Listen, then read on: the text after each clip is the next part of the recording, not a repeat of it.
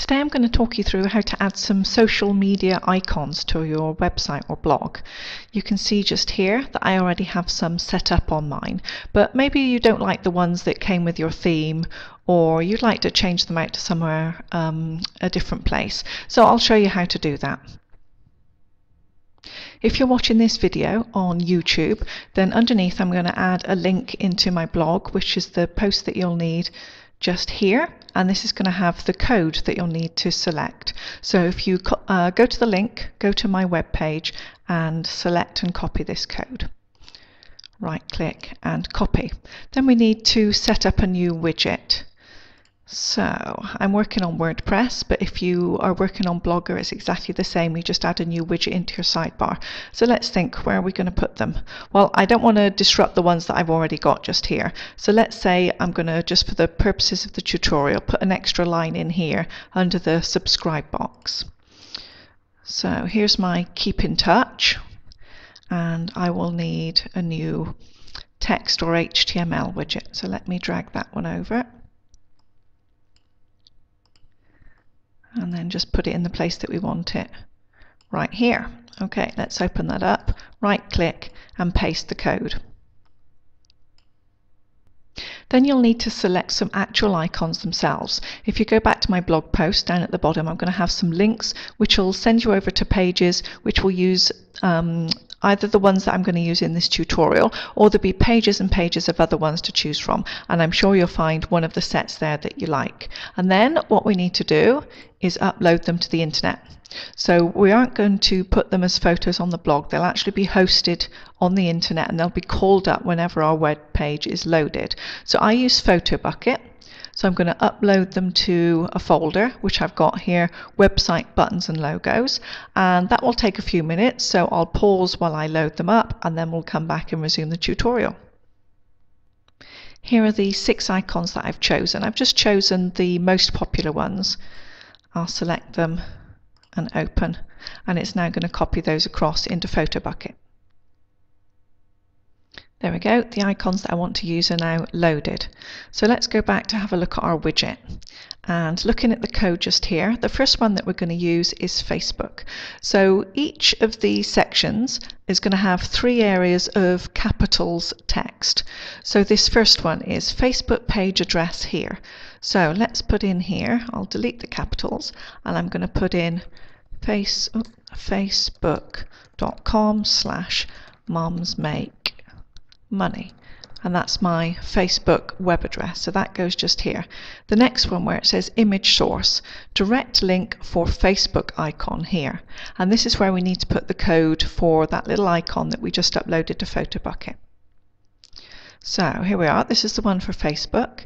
If I click on this one, and we need the link for it. So clicking this link icon down in the bottom will bring them all up, and we want the one called direct link. This will link us directly to this Facebook icon. So click here and copy. We'll go back to our widget and we'll replace all of that capitalized text, direct link for Facebook icon here. We highlight that and instead paste that direct image link. The next part for our Facebook icon is text on hover. So if somebody went to the little bar of icons and they hovered their mouse over the top of that Facebook icon, what would we want it to say? So I'm going to take that out and put moms make money, oh dear, bad typing, money Facebook page. Okay, and let's hit save. So now if we go over to our web page and refresh it, and we can see there is our Facebook icon. At the moment all of the others aren't working because we've not added in all of the code that we need for those, but Facebook is. And when we hover the mouse over, you get the Moms Make Money Facebook page, and let's test it with a click. And up should come my new page. So the Facebook page comes up and we can see therefore that that link is working correctly. That's excellent. So let's go back to our widget and we have to do exactly the same again.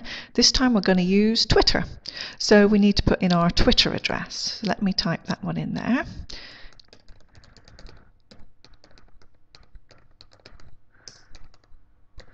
Okay. Okay, and then the next one is the direct link for the Twitter icon. So go back to our photo bucket. And there's Twitter just there. Let's take his link. We're going to select the direct link. That's copied. Back to the widget, paste it, and then we change the text on hover. So let's put visit our Twitter feed and save. Let's refresh our page again.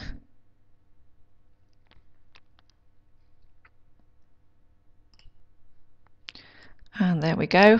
We now have Twitter too. But you can see that these icons are a bit on the large size. If you compare them to mine up at the top here, mine are much smaller, so they're all going to fit in a line, but we're not going to fit any more than 3 here. So immediately we can tell that we're going to need to resize them. So let's go back to our code and look at the one for Facebook. So the first part is the link. The second part is the image source. And where we have border equals 0, let's type in there width equals, I'll say 40, and then px for pixels. And that's going to, well, we'll just trial and error that until it gets to the point where everything is going to look good.